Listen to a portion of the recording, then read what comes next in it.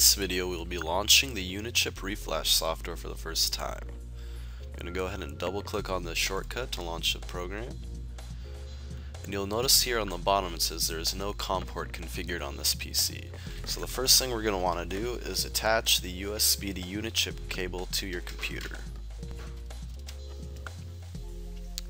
Now that that's plugged in, we're going to want to go ahead and hit setup.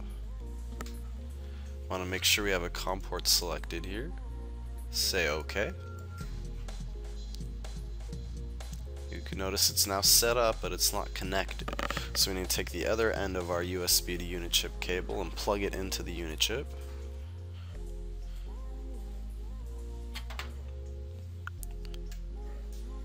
And you can notice it's still disconnected, so I'm just going to power it on.